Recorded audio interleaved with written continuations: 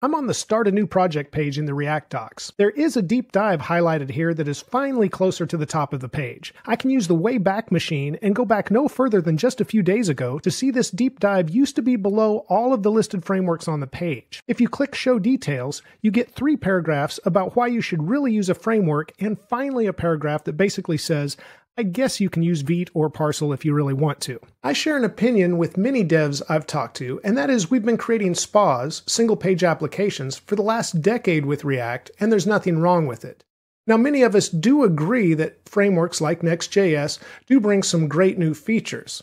But I still believe beginners should learn the React library as we've known it before adding the additional complexities of a framework. I believe the React docs need to stop burying Vite and, at a minimum, give it the same page real estate as the other recommendations. Vite is a great way to build a traditional SPA and a good beginner path to React.